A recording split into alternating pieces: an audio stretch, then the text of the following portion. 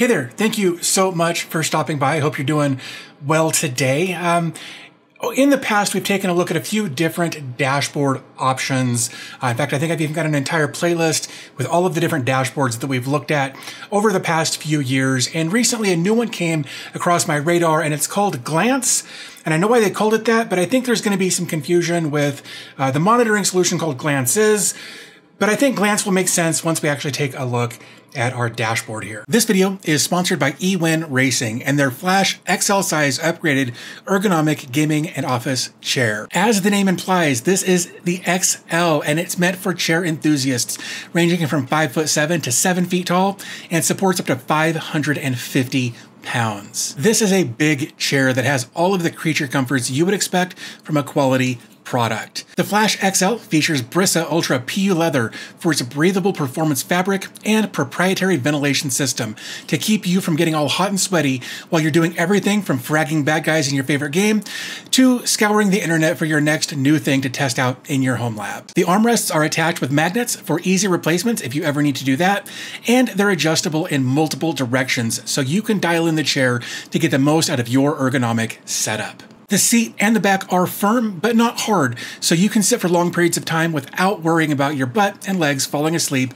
while you're getting the support that your body needs. It also comes with memory foam, headrest, and lumbar pillows for maximum comfort. And the headrest is magnetic, so you can set it where you want without those bothersome straps getting in the way and complicating things. To fully dial in the comfort of the Flash XL, there are two different lumbar knobs that allow you to adjust the 4D lumbar support to fit your unique body shape. Be sure to check out the link in the video description to get more information and a discount code to pick up an eWin racing chair for yourself and save some cash in the process. So with that little introduction out of the way, let's go ahead and take a look at my instance of Glance dashboard, and then we'll take a look at the GitHub repository and then actually getting this set up. It's actually pretty easy. So here we are, we're on my desktop. This is my Glance instance for the sake of this tutorial. And basically it's broken out into 3 columns. We've got a small column, a main column, and then another small column. I don't know if main is the right word. We'll come back to that. But basically 2 small columns and then a kind of a full width column with the remaining space on the page. Anyway, I've been able to define what I want in each column. So I've got a calendar and weather in the first narrow column over here. Then I've got a YouTube RSS kind of thing where I've plugged in the creators that I want to follow, again, for the sake of this tutorial. And then anytime they release a new video, it will show up here. And then I can click the title and it will take me over to that YouTube page and I can watch it. Below that, we've got some RSS feeds, one from Serve the Home, as well as some other stuff, self-hosted, DB Tech reviews, of course, in here as well. And we can see that it's showing me 5, but if I open this up, there are more in there. Of course, below that, we've got Hacker News. That's kind of one of their default plugins or whatever you want to call it.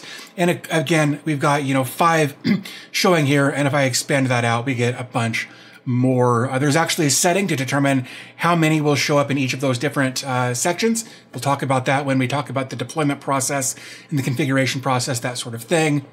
Then over here on the right-hand side, I've got r/self-hosted from Reddit, r/CasaOS, obviously also from Reddit, and the same for r/ZimaBoard. And again, here we're showing 3, but if I open it up, it shows me several more. And again, we can configure those numbers very, very easily. So this is kind of the gist of how it works or what you can expect from it. You can change colors, you can change layouts, you can change, obviously what content is filtered into each of these different sections. Up here, for example, I've got home and I've got second page with a completely different layout, same general content, but different layout just for demonstrative purposes. So you can see that there are different ways that you can lay this out. And again, super, super easy to set up. Also, because I know this is going to come up, because people like to take this kind of stuff on the go with them, because you're basically curating your own content feed with this, which I love. Glance is actually mobile ready. And in fact, it's beyond mobile ready. They've done a really good job with this. If I minimize this down so that we're in kind of a mobile width here, I can bring this down even farther. And we can scroll up and down and we can see, like the YouTube stuff, the RSS feeds. This is obviously page 2. But if we come down, we can go down, we've got options down here. If I can get my words out. So we've got, this will take us back up to the top, I think, just like that. I don't know what that one does. Oh, this one takes us to, it takes us through different sections. That's neat. I've actually just discovered this. So we're experiencing this together at the same time. So we've got some different options as far as what we can see down here. We can also, so this is the home page. So left column, middle column, right column. That's cool. I'd really dig that. And then on the second page, again, same thing, but just left column and right column. So we can kind of break those down and see each individual column that way. I didn't even know that was a thing. That's really clever. I dig that a lot. And of course, if I click the little hamburger menu, I can go back to the home page, and here we are on the main content section. So that is, again, we were experiencing that in real time together. I really dig their mobile feature there. They did a really, really good job with that. So I'm stoked to be able to share that with you as well.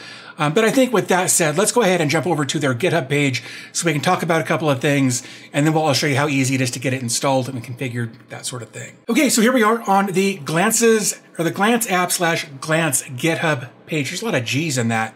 Anyway, so you can obviously come here, look through the code, get an idea of what you're about to put on your server if you decide to go this route. If we scroll down, we've got, installation, configuration, themes. You can do some theming here. We've got kind of an example, but we've already taken a look at my example. Features, we've got various widgets for RSS, subreddit, weather, bookmarks, Hacker News, lobsters, which I wasn't aware of until I got into this project a little bit. Latest YouTube videos, clocks, calendar, stocks, iframes, Twitch channels, and top games. GitHub releases, repository overviews, site monitor, and search box. Now, I haven't played with all of these different features just yet. But that's okay, I think. Like, I've got it kind of set up the way I want it set up. And of course, you guys can add the different widgets and features that you want to your setup. But let's keep scrolling so we can see some more examples of what they've got going on here. Next, they've got this whole themable section. And you can kind of see the different options that they've got by default with their different themes. I dig that. And of course, you can customize those even farther with a little bit of tweaking of some color codes, that sort of thing, but super easy. Here it says minimal JS, no bloated frameworks, very few dependencies, single, easily distributed, less than 15 megabyte binary, which is great. All requests are parallelized. There's too many L's in that. Uncached pages usually loaded in approximately 1 second. Of course, depending on your setup, your internet, that sort of thing. We've got a configuration section here, which we will definitely want to take a look at. I've got that open in a different tab already. And then there's a pre-configured page also available if you want to check that out. Again, links to all of this will be in the video description.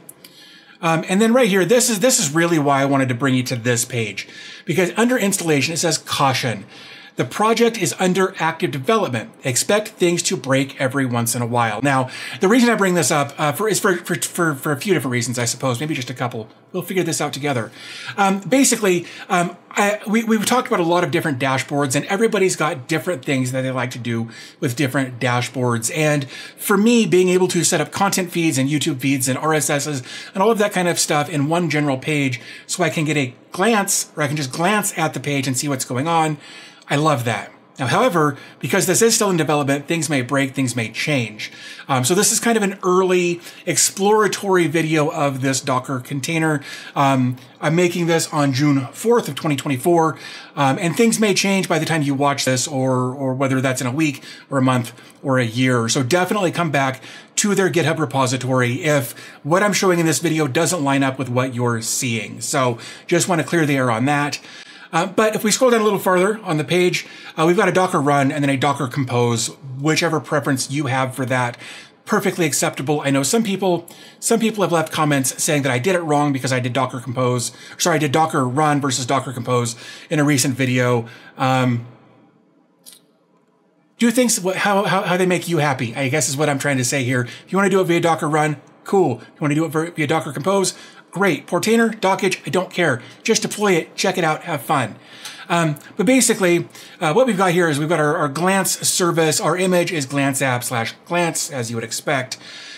We do have a volume, or we've got 3 different volumes, one for time zone, one for local time, and then one for a glance.yml file. And I don't, for whatever reason, have that file on this page, and that confused me a little bit, but we'll come back to that. So basically, this is your entire Docker compose. That's all you have to put on your server, right? So if I do, I'm here in my Proxmox instance. If I do a nano Docker compose, that's it. That is my whole Docker Compose. I didn't change anything other than I just wanted to be on port 80 versus 8080, but that's just a preferential thing. But if we come back over and take a look, let's go to their configuration. There's actually a link to that right here and a pre-configured page as well. Yeah, same thing. So let's go here first. This is near the top of the page for their configuration documentation over on GitHub. We've got intro, we've got pre-configured pages, we've got servers, themes, pages, and columns, and then a bunch of different widgets that you can incorporate into your setup, depending on what you want to do with your page, your pages, whatever the case is. You can implement each of these different widgets very, very easily. So basically, if we scroll down, here's the intro for a pre-configured page. This is more or less what I built my system off of for my little Glance installation here. We've got pages. Our first page, which is only one page in this instance, is called home. Then we've got columns. The first one is a size of small. And then under here, we've got widgets for clock and calendar and RSS. Then below that, we've also got Twitch channels. So basically all of that would be in your far left column in a very narrow little strip there. Farther down, we've got a size of full. That's kind of that mid section here. So like this, we left column. This is that full area kind of in the middle there, like we talked about earlier. And then, of course, here they've got Hacker News and then videos from different YouTube creators. Jeff Geerling served the home. Techno Tim are in there by default. Of course, I added myself and a couple of others. We've also got another widget in here called Reddit with a subreddit of self-hosted. Now, one of the things that I wish they had done a little bit differently, and I may have been looking at this wrong, it's more difficult to get multiple subreddits in here. Like if we take a look at the channels up here for, say, videos, subreddits don't work that way. You actually have to list out type Reddit, subreddit, self-hosted, duplicate that over and over and over for each of the different self-hosted or different subreddits you want, and then switch the names for each of the subreddits. I'll show you that in mine. And over here on the right, again, we've got another small with the widget type of weather, and then a location, and then stock markets, and all of the different symbols and names that you want for that. So that's kind of the gist of what that looks like. And that's fine. Again, that's how I started, but then I started playing around with it and took mine a bit farther than that. So let's go ahead and take a look at my glance.yml file. So what we're going to do is come back over to my Proxmox. I'm going to exit out of this. I'm going to clear my screen, and I'm going to do nano glances.yml. So up at the top, the first thing I've got up here is my theme, the background color, the primary color, and the negative color. Those are all, I believe, HSL color values. So you'll need to manipulate those to find the colors that you want for your setup. You can take theming even farther. Again, that's in the documentation. And a bit outside the scope of this video. Again, this is kind of just an exploratory video because, as the developer has stated, things are probably going to change as things continue to be developed. So just something to keep in mind there. But over here under pages, our first one is called home. We've got a column of small with calendar and weather, just like we saw over on their demo. Of course, I changed my units to imperial. Otherwise, it defaults to metric, which I get. But I'm an American, and imperial makes more sense in my brain because I've been using it for 40 years. And then, of course, below that, Colorado Springs, Colorado, United States. Again, all of this is in their documentation on how to do each of these different things. So that's my left column that we can see right under here, calendar, weather, just that simple. And if we come back over to this, our next column is a size of full with widgets and then videos, and then I gave it a title. I added some creators in there, their channel IDs, not their channel names. Super important distinction. Again, that's also listed in their documentation if you're not sure how to get those things. Below that, we've got a type of RSS with a limit of 10, but a collapse after 5. So what does that mean? If we come over here, we're looking at our RSS. We got 1, 2, 3, 4, 5. That's the cutoff or the limit or whatever they said there. What did they say? The collapse after. That's the 5 that we defined there. And of course, if I open this up, there's 5 more. So we get a total of 10 there. The same is also true for Hacker News. We've got 5. And if I open this up, then we get even more. And we can see that represented RSS.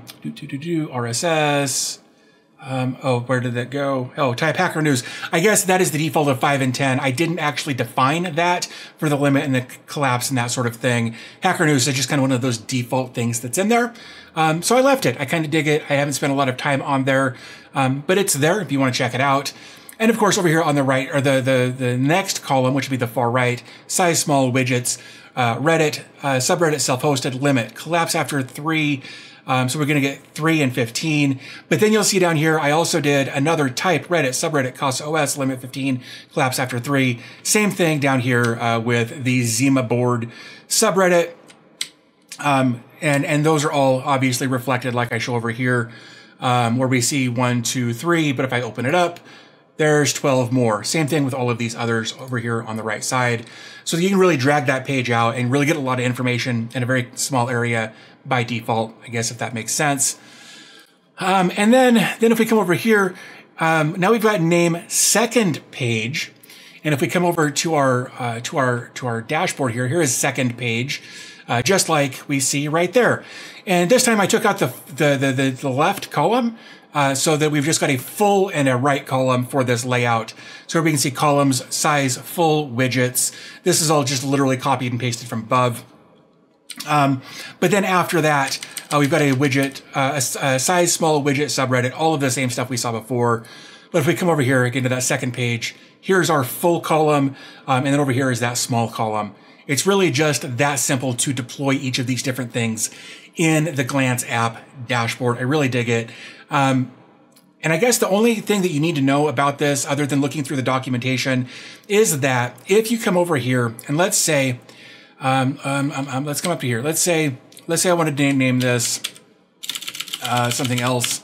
My second page, right? Control O, enter, Control X. And if I refresh this page over here, nothing happened. All you've got to do if you make changes to your glances.yml file is just do a docker compose restart. Like so. And just that fast, we can refresh this. Oops. Because I changed the name, the slug changed. So let's refresh. There's my second page. And the URL slug changed as well. So that's also something to keep in mind there. Is that if you change the name, the URL will change as well. And I guess that makes sense. Just know that if the page you thought you had disappeared, that's why. But that's it. Like that's really it. I just wanted to show the Glance dashboard. Again, it's still in development, but I wanted to show you guys because I know that you guys seem to like dashboards quite a bit. They're fairly popular over on Reddit as well. And so I thought this would gain some traction and maybe show some people a new dashboard that they weren't aware of. This actually popped up in a Docker group over on Facebook that I just joined recently. So super stoked to see that and have a chance to check it out and share it with you guys. I would love to know what you guys think about this in the comment section down below. If you want to support them, definitely go give their GitHub page a star. You just scroll up here to the top. I'm not signed in, but they've got 5.9 thousand stars. I'd love to see that number go way, way up if you guys can help out with that. I don't know these guys. They don't know I'm making this video, but I like their project and hope that they get some recognition. If you want to support the channel here, obviously like and subscribe. That's the easiest, cheapest way to do it. But if you want to support in other ways, you can become a channel member or a patron or check out any of my other social profiles linked down below, also in the video description. Again, everything that we talked about in this video will be linked in the video description. So once you're done up here, go down there, check that out. There's lots of good information down there. But I think with all of that said, I'm going to go ahead and wrap this up. Again, I want to thank you guys for spending a few minutes of your day with me today, and I'll talk to you in the next video.